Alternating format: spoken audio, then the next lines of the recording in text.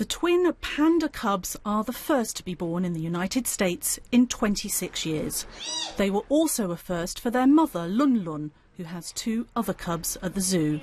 They were born after artificial insemination.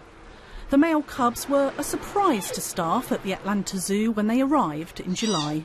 This is the first time in the United States that twins have been raised, have survived. So we've been very fortunate.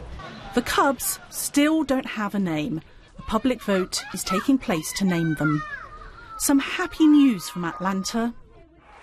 Edinburgh Zoo's panda Tien Tien lost her cub recently. Betty Redondo, BBC News.